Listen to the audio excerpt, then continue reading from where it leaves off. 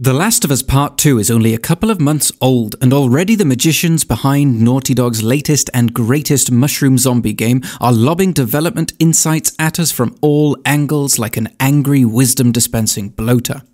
A friend of mine specifically requested that I explain how this little trick works, posted by Matthew Trevelyan-Johns on ArtStation, where vehicles submerged in water have a wet, mouldy rust material blended in where they meet the water plane.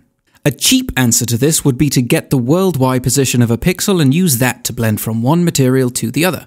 But as we can see in the video demo, this is not what's happening here, as the water plane can be rotated arbitrarily and the effect still works.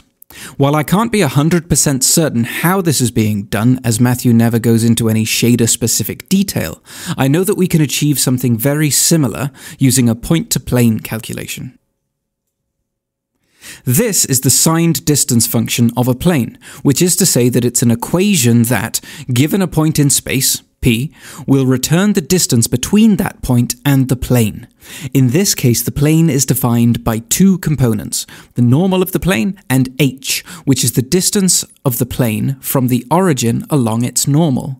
So all we need to do to find the shortest distance between p and our plane is to get the dot product of p and the normal of the plane, n, and finally subtract h, the plane's distance from the origin. Let's start with a simple shader implementation of our distance function. First, I've defined two uniforms for our plane's normal and distance from origin. Next, let's get the world position of the pixel we're shading, which can be done by multiplying the clip space pixel position, here called vertex, by the camera matrix. Then we can implement our distance function from earlier by getting the dot product of p and the normal of our plane, subtracting the distance from the origin. Finally, I'm outputting the result to the albedo channel so that we can see what's going on, using the abs function to flip any negative results for pixels behind the plane to positive ones. And here's the result. You can see how the plane rotates as you alter the normal and moves forwards and backwards when changing the value of h. We can also try returning a different color if our distance is positive or negative. So now we can easily see which pixels are in front of the plane and which ones are behind it. We could start fleshing out our shader now, adding textures and blending between them, but we're not quite done yet.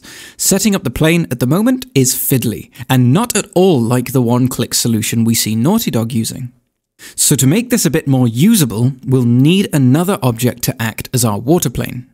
I'm also going to add a script to our test capsule with a couple of new variables, one for plugging in the reference object, which will be our plane, and the other is just a boolean that we'll use as a crude refresh button to update our shader if the plane moves. In the setter for our refresh button, let's grab the plane's normal and position like this.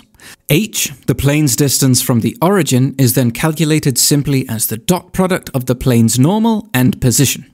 This might not make intuitive sense if you're not familiar with dot products, so let's quickly cover why this works. Let's say we have two unit vectors, a and b. The dot product of a and b will be a scalar between -1 and +1, but what does this value actually represent? Well, imagine creating a right-angled triangle by projecting a onto b, adding an additional edge that's perpendicular to b. The result of the dot product is actually the length of this segment of b that terminates where it meets the new perpendicular edge. This can also be seen as a measurement of how similar the two vectors are. Since the closer a comes to b, the longer this edge of our triangle becomes, reducing to 0 at the perpendicular and moving into negative values past there. This also works for our use case of using one unit vector, the plane's normal, and a non-unit vector, the plane's position. So long as one of the vectors in the dot product is of length 1, the result will be the distance you'd have to travel along that vector to be perpendicular to the end of the other vector. This is exactly the same principle that makes our plane's distance function work. For more information about dot products, point-to-plane calculations, and the general magical nature of triangles, check the links in the description.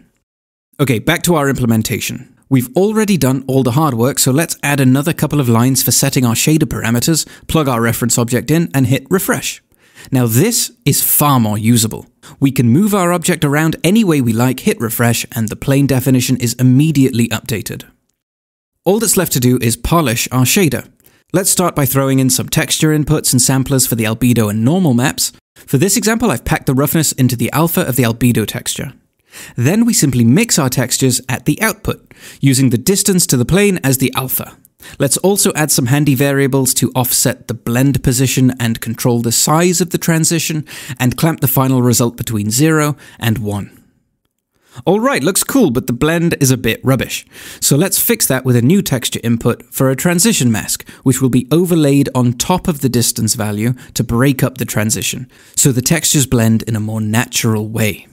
Here's the function for doing the overlay. It's basically an overlay blend mode like you'd find in Photoshop or something. Now that looks much better. Let's also throw together a quick water shader behind the scenes, and there we go, we're done.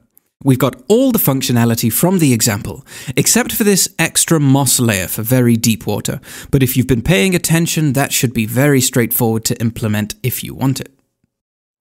Of course, this point-to-plane equation can be used for more than just texture blending. Here's an example where I'm using the exact same maths to create a portal effect by hiding pixels depending on which side of a plane they're on. As always, the project files for this video are available on my Patreon page, linked in the description, along with references and further reading. If you're into this technical art stuff, which I imagine you are if you've made it this far into the video, maybe consider liking, subscribing, and checking out my other videos. And finally, thank you very much for watching.